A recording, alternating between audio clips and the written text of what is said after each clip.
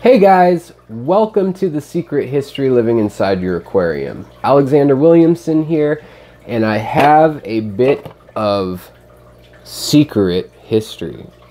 Well, maybe not so secret, but at one point in time, this was one of the larger producers of filters for fish tanks and aquariums, both salt and freshwater. Now, Halvin was a company that had been around since the 1920s. Sorry, I know I'm coming in and out of focus.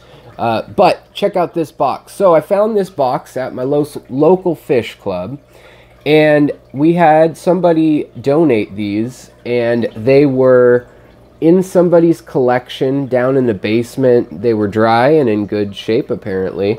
But, you know, they have a little bit of mold, and they're a little bit beaten up. But as you guys may know, I'm a graphic designer, and I've worked in a print shop. I've worked with all sorts of packaging and different artistic styles, and I recognize this right off the bat to be somewhere from the 60s through the 80s, obviously, as I'm sure most of you guys could figure out.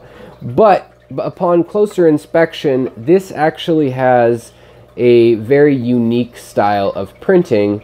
It's basically just like silk screening, but on a bigger scale for industrial things. But we don't see this exact layout and the overbleed of colors as you might be able to see in the leaves here on the edge. We don't see that anymore. And also just the actual ink having white and then a base of cardboard. It's just a little different. There were little clues like that that told me, including the font. Helvetica being big in the 60s and being prominent up here. It's still big, but okay, yada yada, we'll get past that. What I want to show you is what's in the box. And I did some research, and it turns out that this product was, this exact form of this product was filed for patenting in 1962. In 1963, they received their patent, and they kind of changed a couple things, but I'm guessing this is the 1965, 67, somewhere in there version. Although they did go on to sell this version to another company later. So if anybody out there knows a lot about this company and wants to fill me in with more information, that would be just great. See, register marks for printing, things like that. That's what I clued into. So when I open this, it's kind of an interesting setup. So you see we've got a clear container, and this is what struck me also. There's crystallization in the plastic. There's not yellowing or cracks, micro cracks, but there are crystals forming in it. So that's interesting. That's a different type of plastic than I'm used to seeing, than the post-World War II 1950s and 60s plastics were known to be, they'd either have to be really thick or they were kind of rubbery.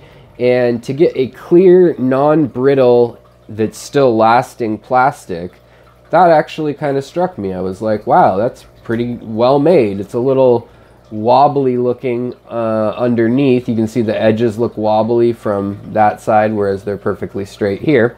So how does this thing work? We'll get back to the plastic in a minute. So, how does this thing work? We have a glass pipette and a filter air stone here. Draws the air down through, aerates whatever's at the bottom, and then that percolates back up through this little grid. Now, they sold this thinking that charcoal was the best thing to go down in the bottom, and this is adjustable. So you could put as much filter medium for the size of your tank as you needed, up to whatever a number 4 size tank was in the Halvin line. So it, you know, kind of whatever, looks like a hang off the back filter really. And it's kind of the best of the hang off the back filter because you got water coming in here. And then you can layer your substrates, which was actually in the patent was suggesting that they would also be coming out with a product line of different substrates. So they decided, and this is why I think it's the 1965 through 67 patent, to add this cute little log cabin roof.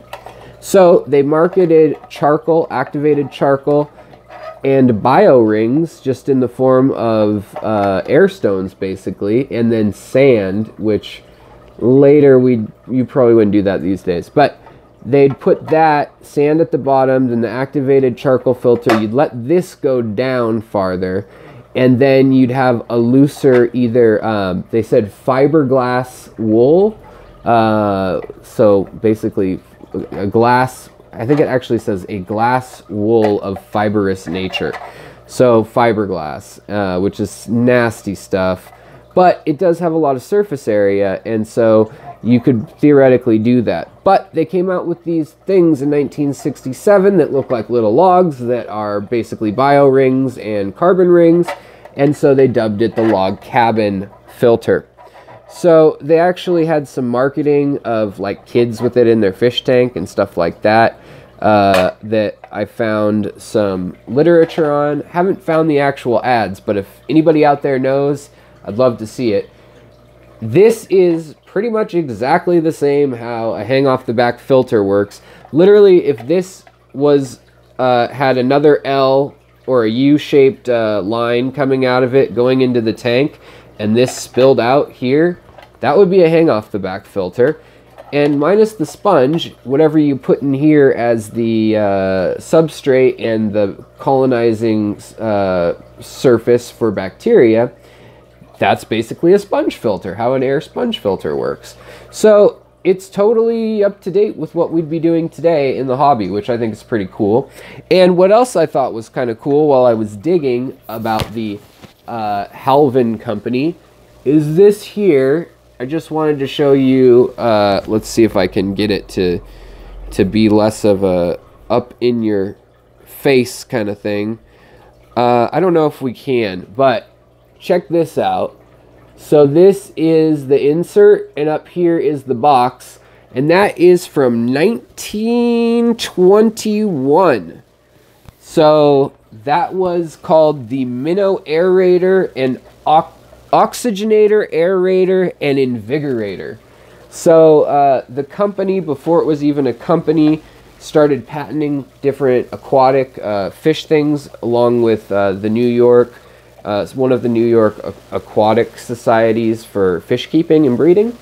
And this is pretty high tech. They also had wire under gravel heaters, which distribute the heat actually in a far better way than we have now. But back then you ran the risk of shocking yourself to death. So that's a bummer.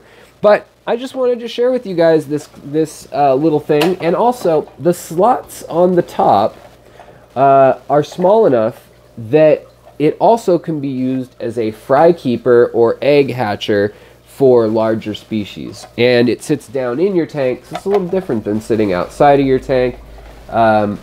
It would work just fine today. I actually hooked up same size tubing we used today for the air tube on that little glass piece. I bet that glass piece broke a lot though, right?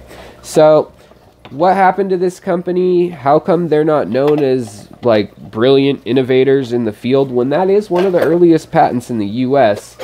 Mind you, the French and the Germans had early patents on all sorts of stuff like this as well. But it turns out that that clear plastic that I was commenting on, that it was odd that it had crystallized rather than cracked and turned yellow, that plastic was part of the patent, is that they had a chemical division in the company. Here you go. Here's their address and everything. It doesn't exist anymore. But they had a chemical division for making, you know, fiberglass wool for your kids' aquarium and all sorts of stuff that they were trying out in the hobby back then. And as saltwater tanks made a big appearance in the 70s, and people started getting the like Hawaiian craze, even in the 50s, post-World War II, there was a lot more saltwater keeping and parts that were still at the time made of glass, because they hadn't found a good way to make parts that you could scrub that weren't out of metal, plumbing, or glass. And without corroding when you're using things to dissolve bleach, solvents, and so forth. So, turns out that the plastic recipe was bought by Dow Chemical Companies. You may have heard of them. They're only the third biggest, second largest conglomerate of chemical, and they make everything from pharmaceutical stuff to medical plastics to rubbers and latexes and Pyrex, all sorts of stuff, spray paint, terrible chemicals that will kill you, fertilizers, you name it, they make it. But they bought the material, they've been using it, they then leased out rights to it, and apparently that was the big money maker of this product. Was the actual plastic for the time was more advanced than anyone thought the log cabin filter was. But it sold for somewhere between 99 cents and $1.45, which not terrible, but you know, whatever, in the 60s and 70s. And a small company later revived the patent and purchased the patent, which had been non-contested or something along those lines. From what I was reading, I lost track of what happened to it for 20 years. I had to pay to look at those records, and it wasn't being made, so I didn't really care who owned it and traded it. But in 1988, they remade this with different packaging, same little log cabin style filter, and they kind of did a retro thing of it, and it works just as well as it would today. So I hope you guys enjoyed that. I got this one for free, but if you want me to find other little doodads, or if you have some and you want to share pictures or video of them with me, I'll gladly research them and share them with the channel, because I think it's fascinating where this hobby has been, where it's going, and how it ties into other parts of life. Like the fact that this plastic is used for IV ports now today with a slight modification. I thought that was interesting, you know, or that it's used in dental procedures to keep things sterile and blister packs and stuff.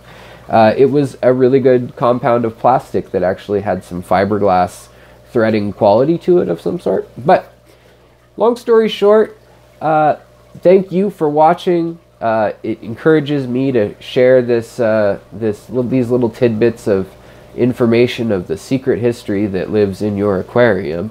And that's what I mean by that, is just you never know how our aquariums are going to tie into the world at large, and be it the fish or the technology, this is just a little piece of that.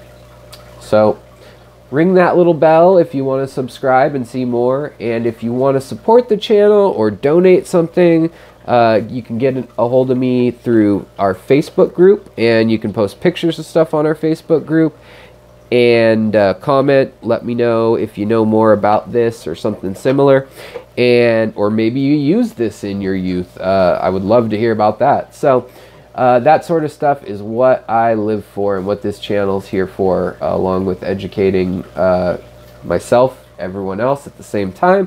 And thank you so much for watching. So have a great night, take care of your fish, take care of yourself, and have a great weekend. Bye.